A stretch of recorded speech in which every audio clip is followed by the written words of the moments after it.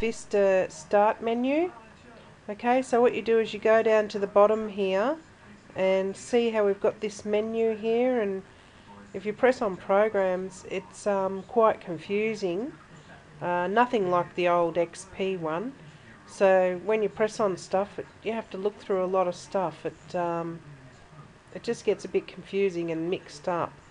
Okay, so if you want to change it, what we've got to do is we right click on this, okay, and a menu comes up and you choose properties, right, and on this tab here, start menu, see how it says this is the default one that we've just been using. Now if we click on this one, okay, we can also customize it if we like, but that's fine.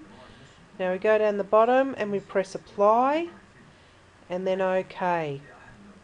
Okay, so let's go down and have a look at our menu now, and here it is.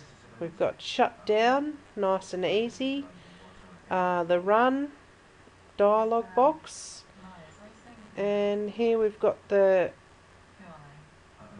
menus that come up.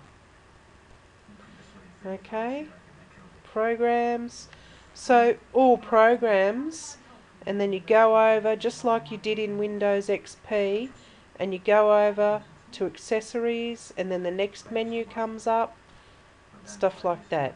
So I mean, some people find it easier to use this because they are used to Windows XP. Okay, that's about it. I hope that helps, and thanks for watching.